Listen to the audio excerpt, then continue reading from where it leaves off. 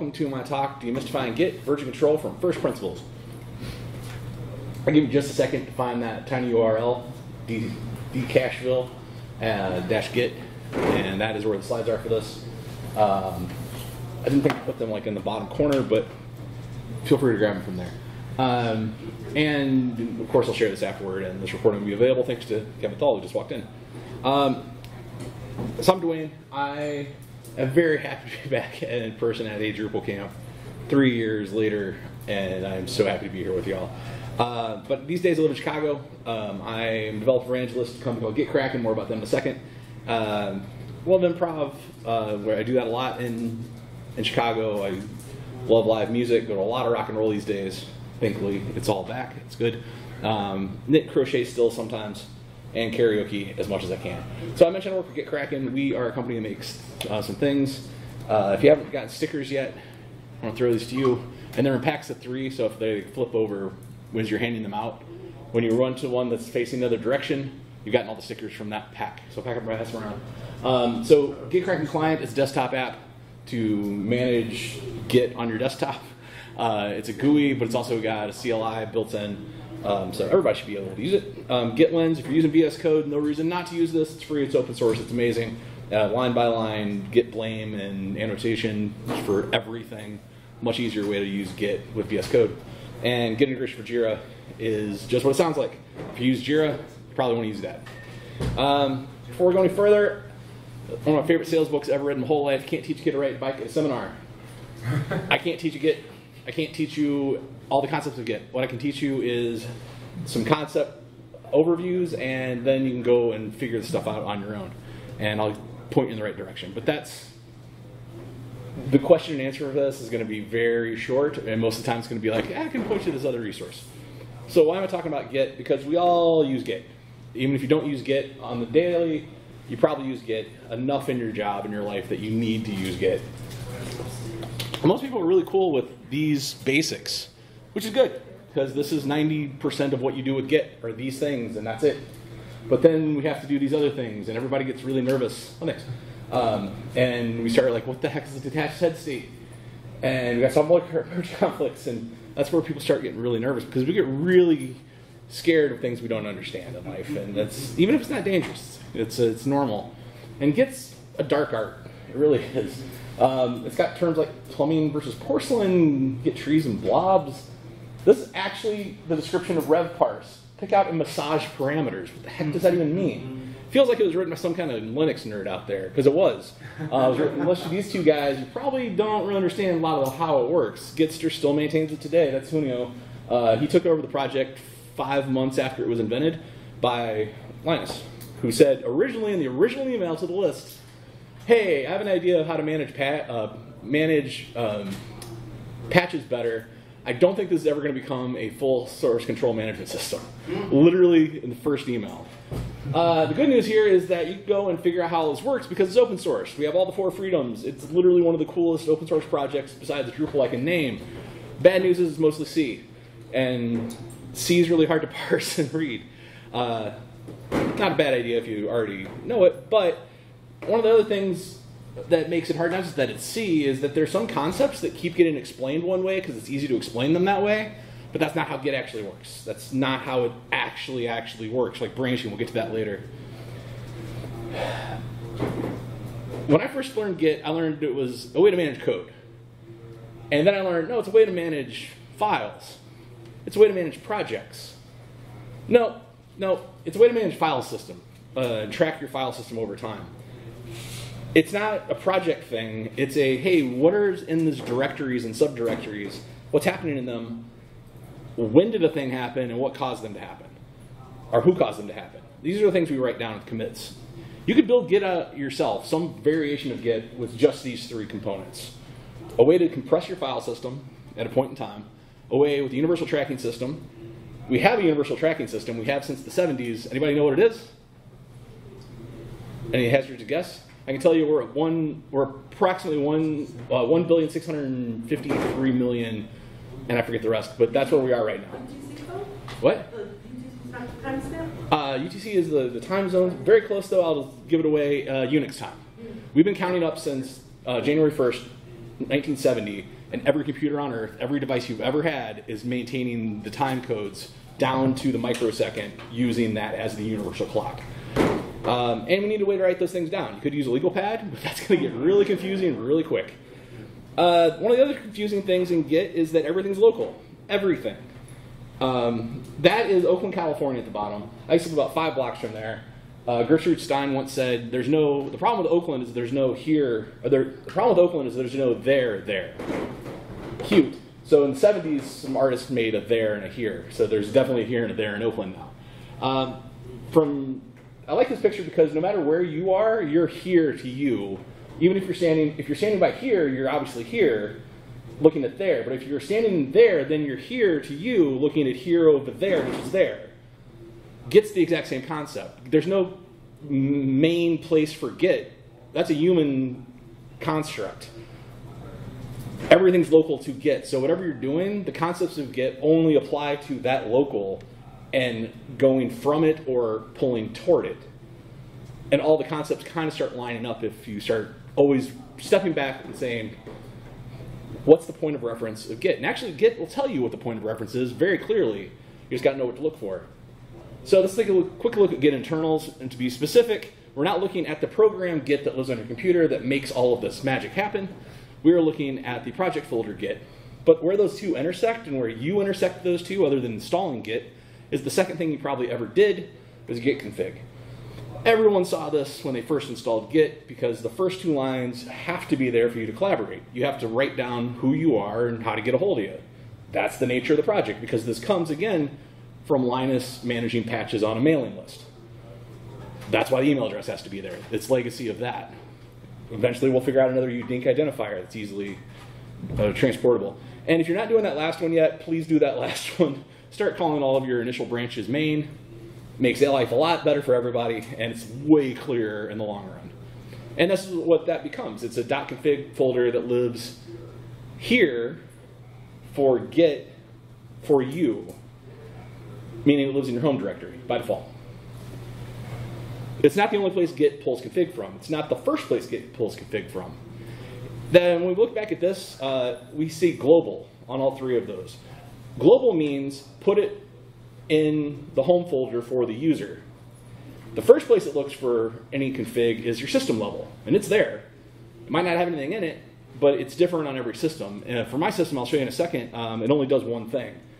And then it's all of my things in git config. And then locally in the .git folder, there is a config file. That overwrites the things above it. The last 2, I didn't even know were there before I started writing this talk a while ago, but you can define config per work tree and per blob. You can get down to like literally the blob level of config. I don't know a use case for that off the top of my head. Linus does, but that's why it's in there. You can see all of this very easily with these commands. The last one's the only one that I really care about. List show origin.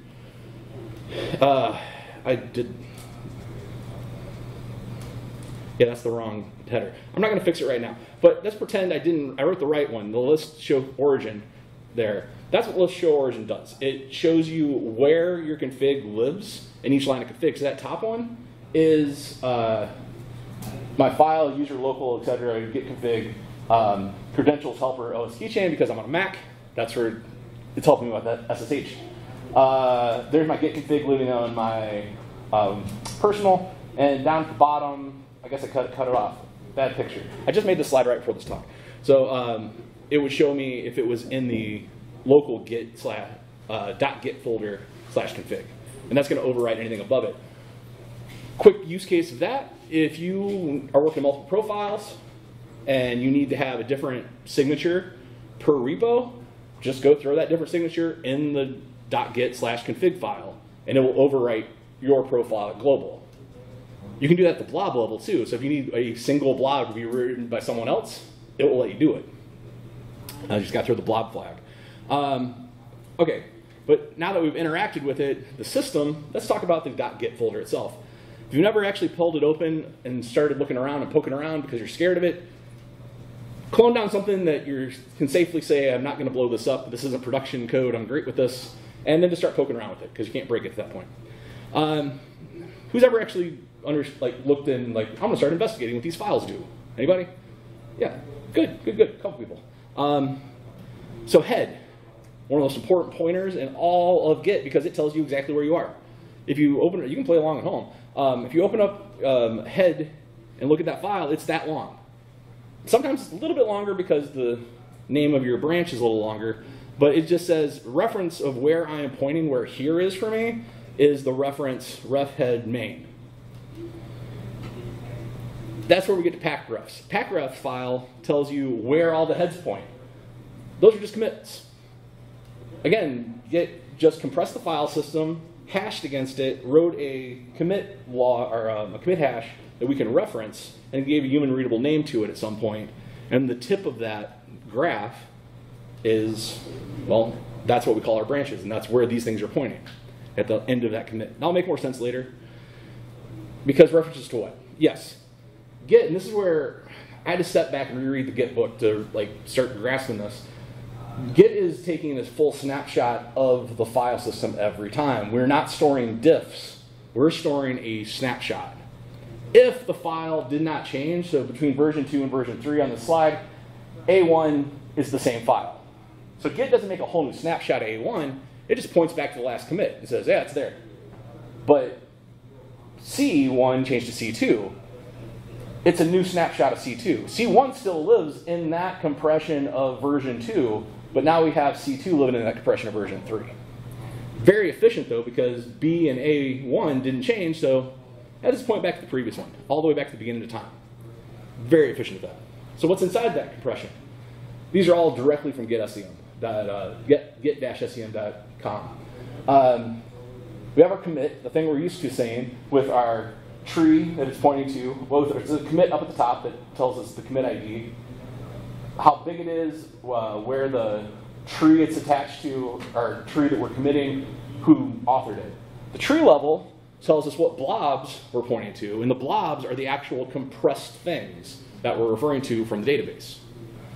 So working back other way around, you change a file, you're making a new blob that gets a new commit hash, that gets added to the work tree that you commit, and that works all the way down. There's a new thing in Git, I'll just mention it, I'm not going to talk about it deeply, but called partial clones, or sparse index, where you can do clones of repos that only contain the commit. They don't actually pull down the tree or the blob, so they're just the list of what is there, not the whole thing. Super lightweight way to do it if you just need access to it, and at some point you will fetch it all. But if you're installing things across thousands of systems, that's why GitHub is pushing for it so hard. So Git's not tracking diffs. It uses diffs. We read diffs, but diff came from the fact that diff is a bash command. That, hey, here's two things. What's the diff? You can just run diff, and it will tell you. Git diff does that specifically for the files in the index you're tracking. But again, it's not tracking the diff. It's showing you the diff. That's a human concept. It's storing the complete compressed version every time. Index, I mentioned it earlier. Index is a special file that tracks the tree that those blobs are attached to. That's your staging area. So when you git add, it adds it to index. What that actually looks like is this. This is the closest VS Code can show me what index is, because these are compressed, algorithmically compressed things. The only human readable pieces here are the file names. We can get those still, but the actual thing gets like, oh, that's gibberish. I can't tell you what that means. VS Code couldn't. Those things are called blobs, binary large objects. They're referenced because we hash them, and we get a 40-character hash back. I'll just say it out loud, caveat. SHA-1 is how we got to 40. We're at SHA-256 right now, but for a lot of reasons, we're sticking with 40 as the number of characters. Again, not going to get into that, just that's a caveat in case you're wondering what SHA they're using. So what is in those commits? So here's an actual commit, my object, my binary large objects, referenced. And I'm sorry this is small as it is, but you see down here in my commit here, My commit ID is 39C85. It doesn't matter after that. In my objects folder, there is folder 39 with one thing in it, C385. That's what it's pointing at, literally. You want to check that out? Cool. That's what it actually puts back into the file system. That's the magic of like, hey, now we've swapped back out. It's like, all right, I know what that is. Here's what it looked like. It's so fast, it looks like magic. It's just instantaneous to you and I. When we think of how commits are stacked, this is the picture that Git kind of has in its head, again, always pointing back to a parent. Though we don't need to necessarily have a straight line here, you can have multiple parents. That's why we have flags of like first parent or not first parent now. Because we only care about one line at a time when we're thinking about authorships, and Git lets us track multiple lines of authorship. And if you commit like 3 things together at once, a 3-way diff or a 3-way merge, like what's the true parent? The answer is all of them. Like it's a little bit easier to think about when we think of Git log, not so much as the chain of logs that Git Kraken client makes look very pretty using Guitar Hero theming, basically is what we do. Kind of getting ahead of myself a little bit. Sorry, I got this slightly out of order. I was just rearranging it, trying to make optimal use, and I realized I'm just confusing myself. Yes, so we want to look back at time at this string of events, which I'll make another point about later. We can go and run a git log. And git log, the magic of that is there's this file called, or this folder called logs. And git log just gives you a much cleaner way to get to this. And if those of you who are astute in the audience might notice, like, we have a starting ref and an ending ref, and then the name of the person who did it, and the Unix timestamp, and the UTC offset, like where they were in the world when they wrote it, or where the computer thought they were, and checkout moving from like whatever the git action was performed. And the astute observer might say, wait a minute, that's the same beginning and ending hash. Because Git's not actually just tracking commits. Git log just tells you commits because it's a nice thing to have. Because that's the way Linus wanted it. Because that's the shortcut he was thinking of when he created the thing. Git actually tracks every single thing that happens for a minimum of 30 days. It tracks some things up to 90 days by default. You can set this. This is configurable. I mentioned config earlier. That's actually the page where a lot of people get like bogged down when they're trying to learn Git from the manual, because literally the second section of the Git manual is 38,500 and some words long. It's a ridiculous document. It's a 2-day read all on its own, and it's dense as hell. And most of it's not useful for most people. Reflog really is, because you can reset like how long things sit around before they get repackaged. And 30 days by default is where it sits out there before it's packaged down to, gets compressed down even further into a package list for efficiency's sake, because you can always run a reflog. Git reflog, super powerful command that lets you get access to everything that's happened in recent memory. But you can also access it by just going and looking at the logs, and it will show you the same information, just compressed down in a neat way. The really cool thing about Git reflog is all of these head at numbers and curly braces, you can check those out. So if you deleted a branch and like, oh no, I am hose, git checkout, head, curly brace 2, you're right back to where you were, and you can make a new branch off of that, and you're right back to good. Or copy paste, or do whatever you want. It's not quite a restore. It's a way to get back at history. But it's not limited just the way rebase or reset by default work against the commits. You can check out anything. But those commands are like, well, you mean to get back to the other commit, right? You can override that. There's flags. We're not going to get into the crazy amount of flags it takes to do that. Just know you can get to here anytime you want. If you have never run a git reflog, it's fun. But that also puts us in, dang it, I did push it way too close to the edge. You can check out any state, but it puts you in this thing called detached head state. Does anyone know what detached head simply means? It's where you're not on the branch that you thought you were supposed to be, and your stuff's floating. You're still on the branch because you're in that line of commits always, but you're not the head anymore. That's very close, but that's awesome. For the sake of time, I'm just going to plow through that. But thank you. That's really good, because it's a superpower. You aren't just at the tips of the branches. You can be anywhere in the entire history and do things from that. That's something other version control systems have always struggled with, and why it's a real superpower in Git. Question? Yeah, I had a quick question. Is there ever a situation where being at the detached head is good? Because usually I do it on accident. Yeah, it is. It's a superpower. You can just go back and look at what's there. You can walk around. It even says that in the look around. You can change things, but it'll be discarded when you check things back out, or you can make a new branch off of that. Mm-hmm. Yeah. So this usually happens if you do git checkout and then some past commit ID. Yeah. Yeah. Any commit ID. Actually, this is one of those fun, confusing things about Git. Is any commit-ish. That's what the docs say. Commit-ish. A commit-ish is anything that leads you to a commit. That can be a tag, that can be a branch name, that can be a pointer, that can be about 10 other specific things in Git that I can't remember off the top of my head. Or it could be the commit ID. And it could be 7 letters of the commit ID, it could be 40 characters of the commit ID. Actually, Git doesn't care after, as soon as it's unique. It can be as minimum, I think, as 6. But as soon as it's unique, Git's like, I know what you're talking about. But by default, everybody kind of says 7 or 8 in their docs. So what are branches? If we're looking at these checked out things from branches, most people see this beautiful picture made by the people that wrote GitFlow, the original GitFlow doc and blog. It's beautiful, but man, it's confusing. What's more confusing, though, is how Git kind of actually thinks of this as a laundry list of commit IDs and human readable pointers that are literally saying, this is where we're at right now. So to Git, it's just a giant spreadsheet. It's that legal pad. That's why I used a legal pad earlier. And we're already notes of like, here's where head is, but head, it's also pointing to hotfix. But head could also point to right here, which isn't at the tip of any of those branches. But we could make a new branch from that if we wanted. It's just a laundry list we're making notes on the side of, human readable notes.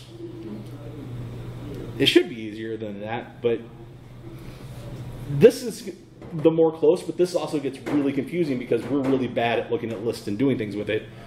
Graphically, it looks like this. It's a lot prettier, but wow, when you're first learning, it's like, I think it would be more useful to learn this first. At least I do. Because it makes the next concepts a little bit cleaner, in my opinion. Merge preserves your set of refs along the line. Rebase literally rewrites them, replaying them. So when you run a rebase, one of the first things it says is rewinding. I think that's actually the first thing it spits out.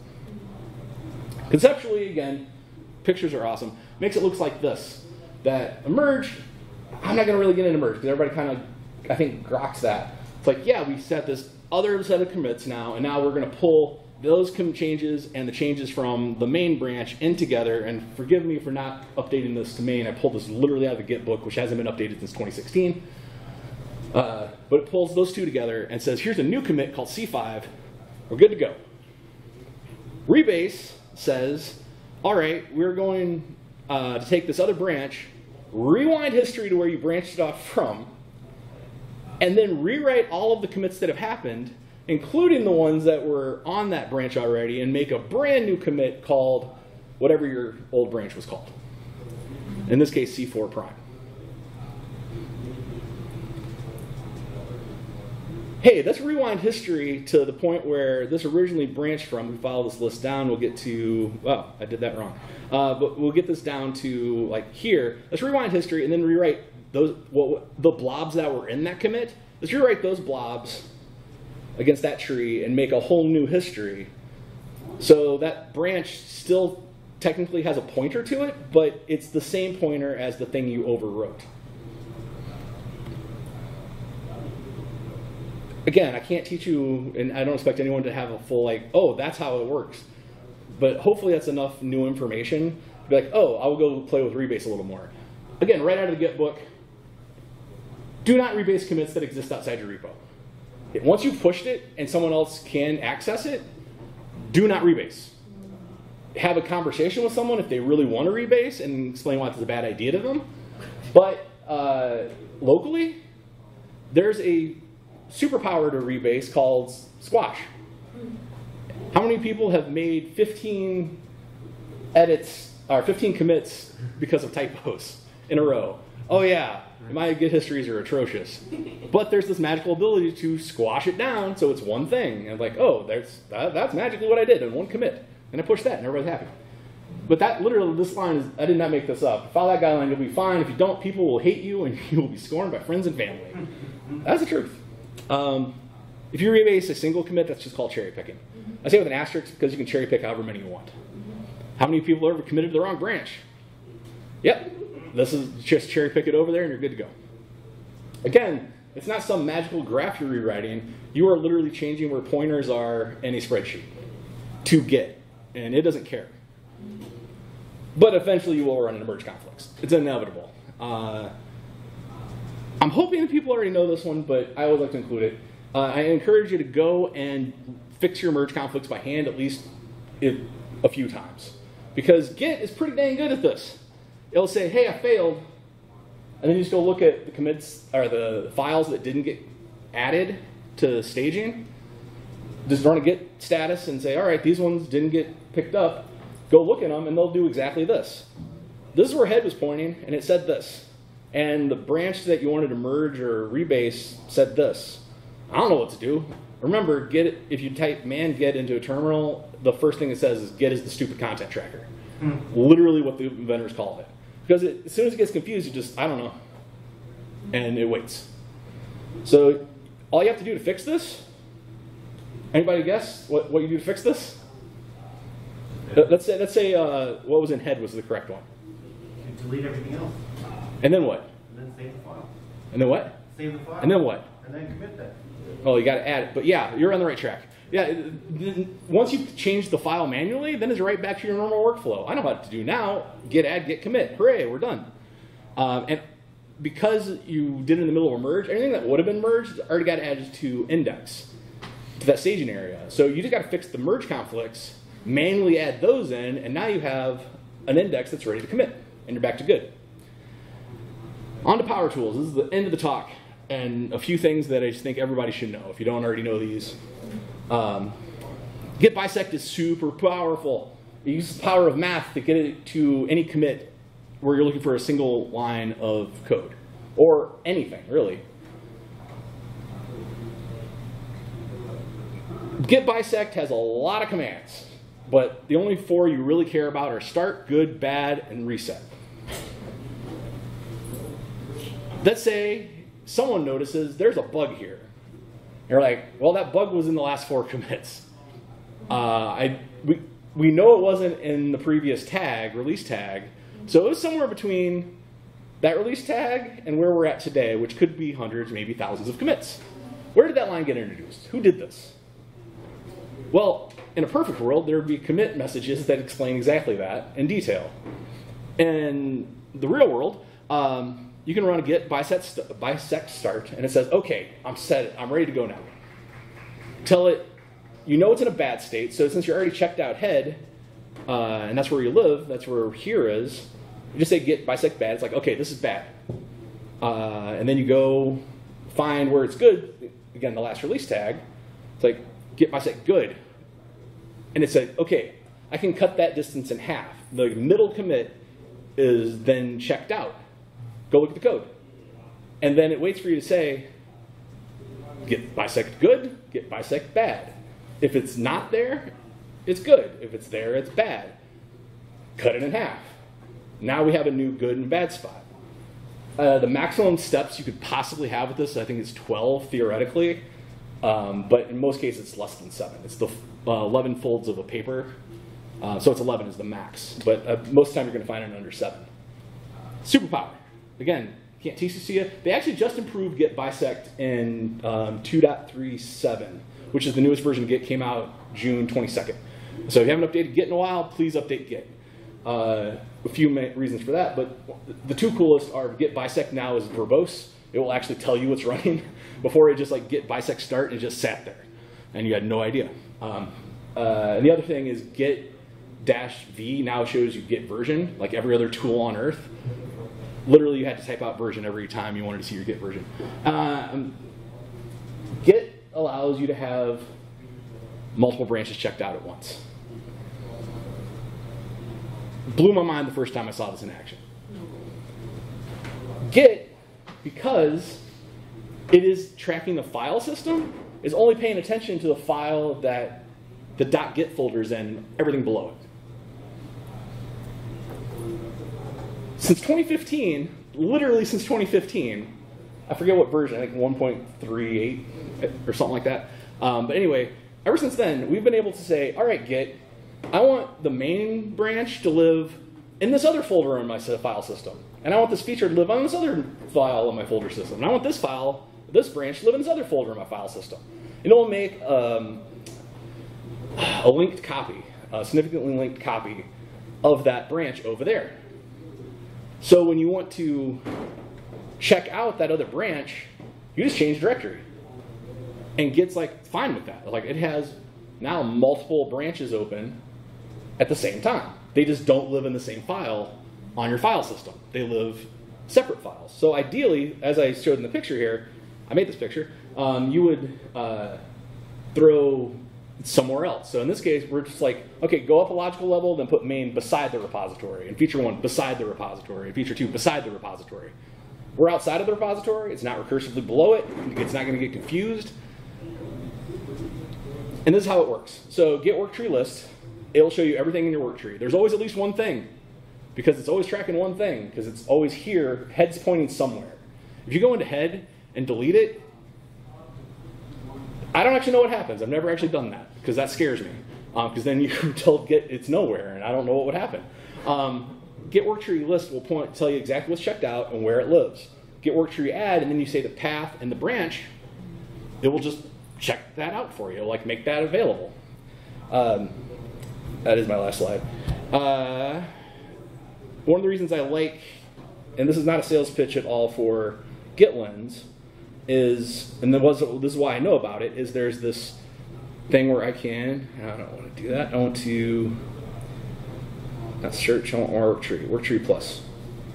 I'm already signed in. What are you talking about? Give me just a second. All right, so it will let you, will it do it now? All right, live demos, right, everybody? It's a GUI interface for that feature, is what I was looking for. You can hit a button and it will walk you through the steps of setting it up, and then you have, instead of running work tree list, it will just show you the work trees checked out. Caveat with that is, even though you have multiple work trees checked out, remember where your IDE or your code editor is pointing. It won't magically change where VS Code is pointing. You still need to go deal with that. But VS Code is still pointing at the main repo. If you go check out in the, and that's what I was going to demo, if you check out, if I check out the repo, or I check out another directory in my terminal, VS Code Explorer is still pointing at the original file, not the other directory. So if I change something here, it's only going to be affected in that branch checked out in this repo, or in this folder, not the other branch. Sorry, that's a little confusing. Again, use this and it'll become immediately clear the first time you do it. But that's kind of the end of my talk. And I guess I went a little faster than I thought I could have, or thought I should have. But dig into Git internals. You can't break Git. You can break an individual Git folder, absolutely. But again, clone down something and just start playing around, because then worst you're going to do is blow it out and clone it down again. Oh, dang. I did put this out of work, because I wanted to mention Git hooks at the end, and I just put this in here like an hour ago. The last thing, okay, this is the last thing. Git hooks. Who here uses Git hooks? Okay, Git hooks are this. You can build any contraption you can think of. You build a script, Git hits a trigger, it does the thing. That's a Rube Goldberg. I actually wrote the full alt text in the speaker notes. I kind of want to show them off now. Because this is the actual, yeah, that's the actual, wow, that's a really weird error, bug. Yeah, Professor Butts, the self-operating napkin. Soup spoon A is raised to the mouth, pulling string B, and thereby jerking ladle C, which allows cracker D, launches cracker D, past toucan E. Toucan jumps after cracker, and perches, tilts upsetting seeds into the pail, extra weight in the pail, pulls the cord, opens, ignites lighter, ice lighter setting off skyrocket, which causes sickle to cut string, allowing pendulum with attached napkin to swing back and forth, thereby wiping chin. If that doesn't explain the hook system in Drupal, I don't know what does. Just because we're a Drupal camp. Go back to slides. Okay, but in all seriousness, there are 17 hooks. GetHooks.com, Matthew Hudson, tremendous community contributor who has made this wonderful set of resources for everyone in the world. Go read it. I'm not going to read all of these to you, but the ones I always care about are these three. Commit message, prepare commit message, and pre-commit. Before I make a commit, I can run checks. Did I do this wrong? Did I accidentally include a secret? AWS Labs has a free and open source project called Get Secrets, and it will stop you from committing secrets. And so then people have forked that and made it work for Google Cloud, Azure, literally any platform out there, and you can assign it like what passwords, and it will stop you from accidentally adding something. It's pretty powerful. But if you can script it, you can make Git automated. And if you go to that site, there are tons of examples like how to deploy a website. Somebody wrote a website in like 2010, how to use Git hooks to deploy your website. Like in 2010, like this predates most DevOps. Like this predates GitLab by years, and this has just been in there since the beginning. You have superpowers. All right, if you want to get to be a Git pro and know more than I do, because I only know so much, the Git book. Again, it hasn't been updated since 2016, maybe 2014. Since 2014, we have seen a lot of stuff added and a lot of stuff changed, but the basics are all here. And it's free. It's really dense, but it's well written. And if you ever get stuck, there's Dang It Git. That's the PG version of the site. There's also Oh Shit Git, which is the exact same website, just all the curse words. Well, Dang It Git has the curse words removed. And it gets to the bottom of it, and it's like all the tips to get out of bad situations, like how to get out of the middle of a rebase that's gone bad. Like it's all like those steps of how to get out of it. This is how it ends. Like at the end of it, forget this noise. I give up. Remove, sudo remove, sudo don't, never sudo. But remove the folder, clone it back down, and start over. Git's gonna be there. It's gonna keep working. Can't really blow it up. But that's me. If you have any questions, feel free to hit me up on email, Twitter, or anything else. But we got about 5 minutes left. I'm happy to go back and talk about anything, because I know I went really, really, really fast, and there's a lot here. Yeah? Yeah, what do you think about GUIs like Tortoise Git and Source Tree? I personally work for a company that makes a GUI, so I have very strong opinions that Git Kraken's the best, because it's on my shirt, literally. I think because Git conceptually is a graphical thing, any GUI, if used for the purposes of understanding what's going on, is a good idea.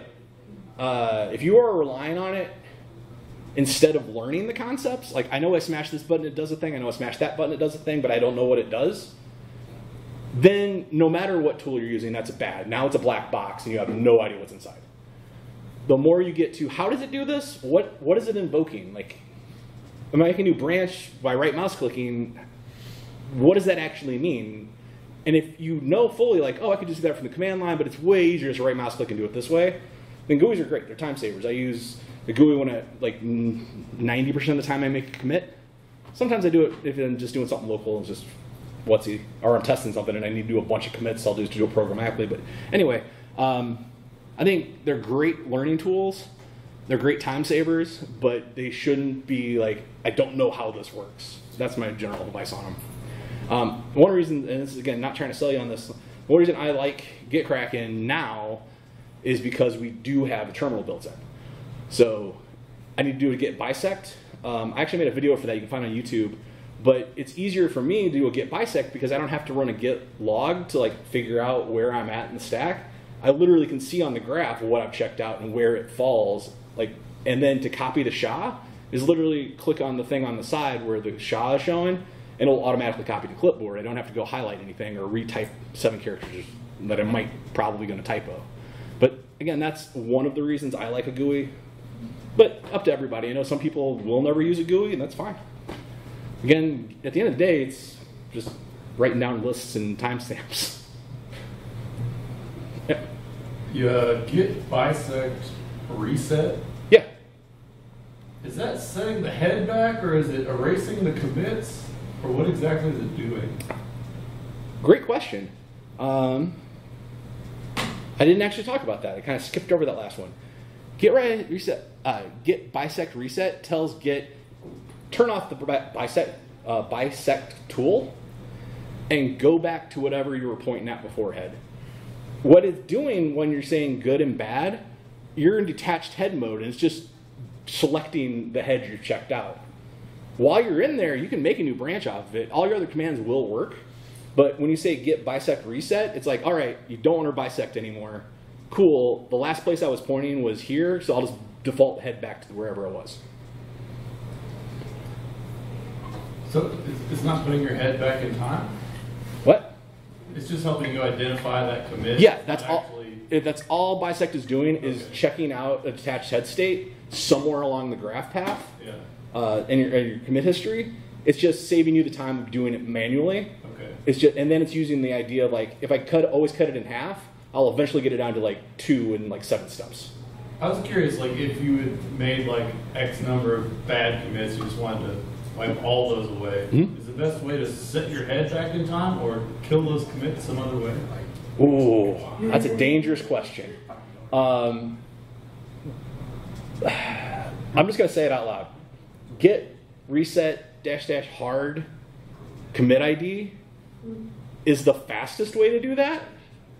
It's the most dangerous way to do that. It's the way that will make your team the maddest at you. Git revert to step all the way back is the safest way, but it's the messiest way you could possibly do it. Because you can revert individual commits, and as long as you keep track of you're doing it in exactly the order they happened in, revert order they happened in, that's the cleanest, best way that your team will be like, this is really messy, but you didn't blow anything up. The other way is go back to the branch or the commit detached head that you want to, like, all right, this we know was good. Make a new branch called new goodness or something from that state. Then force that onto your main branch. And you're like, all right, I'm going to rewrite everything that happened in there. And I'm going to have those states, but now I have like the state I want on top of it. Those are 3 ways to get to the same thing. I can't tell you what the right one is. All 3 will do what you want them to do, but how is your team going to deal with that? Like, the Git project itself would reject those outright because like there's a way they want to do it with patching. Again, talk to your team on those. Good question. I was just going to ask if git bisect was similar to quicksort. It kind of sounds like the same kind of base, like cut the thing in half. I guess what I learned was that quicksort, the algorithm just reorders different halves and things like that. So this isn't a sorting. It's literally. That's why I like this picture. It's a Zeno's paradox. So it's not exactly apples to apples. Let me just show you on here because I got an example. So let's just say that I know this is a bad state, and this is a really trivial example, and I know this is a good state, and there are actually let's go back. Say I know this was a good state in the main branch, and I know this is a bad state. So I can go back through one by one and look for it. But let's say instead of like 10, there are 1,000 commits here. It will say, all right, between this one and the thousands, we go look at the 500s. 500's good? Okay, let's split between the 500 and 1,000, and now we're at the 250 mark of that commit. All right, now that we know that that's good, let's go back and cut that in half again.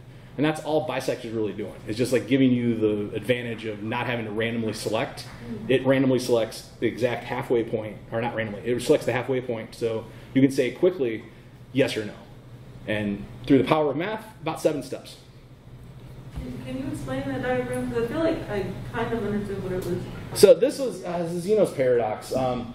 Achilles can't complete the race because in order to go halfway to the race, or in order to go to the end of the race, he has to go at half of the point of the race. But to get to the half point of the middle of the race, he has to go half the distance of that. In order to go that distance, he has to go at least half the distance of that. And this continues on to infinity. And since it's infinite numbers of steps, it takes you an infinite amount of time.